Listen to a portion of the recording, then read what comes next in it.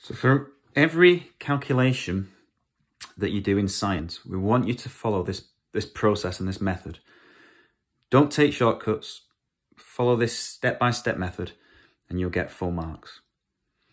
So the first thing we want you to do is take a look at the question and pick out the numbers that are mentioned in the question. So it says a car travels 20 meters in 2 seconds. What is the average speed of the car? So the first thing to do is write down your data list. So this is all the information that you know, first of all, from the question. So we know a car travels 20 meters. So the distance the car travels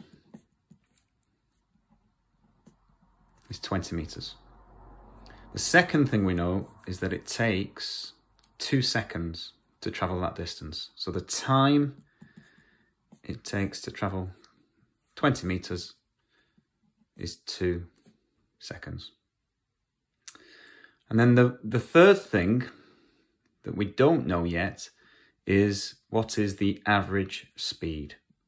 So speed, we don't know. But there is our data list, and we're going to use that information to help to answer the question.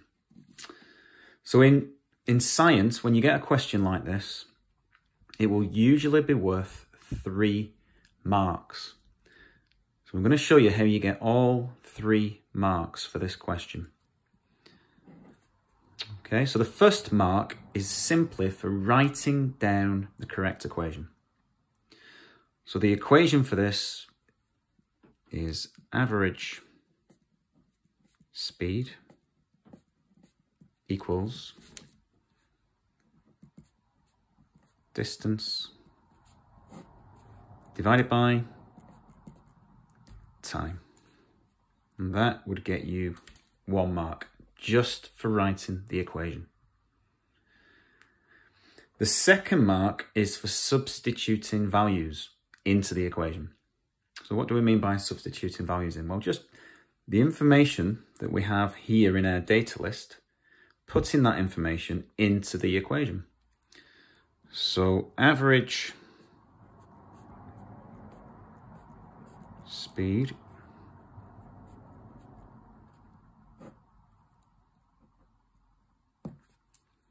so our distance we know is 20 meters, and our time we know is 2 seconds.